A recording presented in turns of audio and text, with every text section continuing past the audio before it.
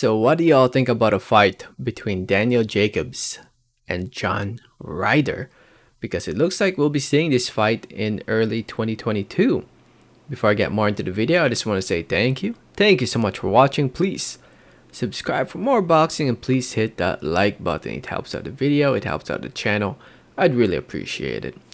So yeah, like I was saying, it looks like we might be seeing this fight between Jacobs and Ryder in a few months.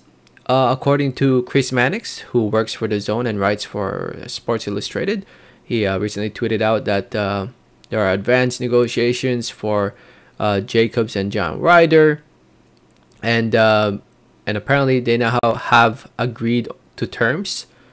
They have agreed to terms for February 12 in the UK for Daniel Jacobs' debut in the UK.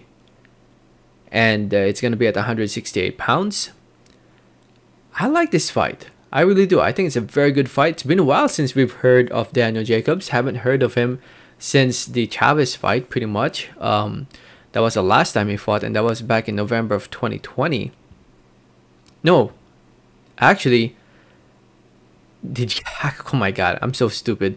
The Gabriel Rosado fight. Oh my god. And Chris Mannix said it in the freaking tweet. I'm so stupid. But it felt like it's been a long time though. It felt like it was longer than back in November. Yeah, the last time Jacobs was in the ring was against Gabe Rosado back in November of 2020, and that fight, I thought Jacobs lost that fight. I'm gonna be completely honest. I thought he lost that fight. I thought Rosado got the better of him. I thought Rosado was beating him to the punch. Rosado should have won that fight, but in the end, Jacobs got the nod.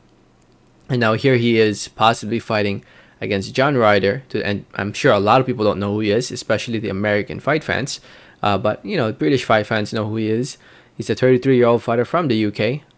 30-5, 17 wins coming by way of knockout TKO. He's coming off a win against Joviev Jurko, and he fought also Mike Guy. He's just honestly been staying active the past couple years, fighting low-key fights. He hasn't really had a big fight since the Callum Smith fight.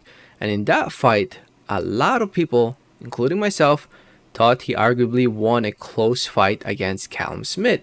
But in the end, the judges, if anything, this scorecard should have gone the other way. But the judges gave it in favor of Callum Smith.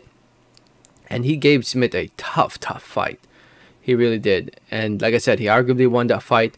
And now here he is, given a big opportunity to fight Daniel Jacobs in front of British fight fans.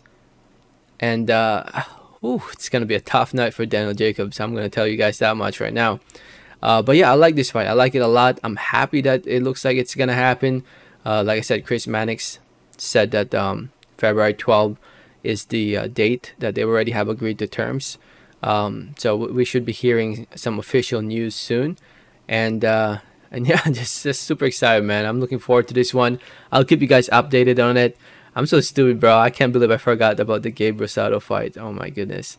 That totally blanked out on me. Anyway, let me know your thoughts in the comments. Thanks for listening. Thanks for watching.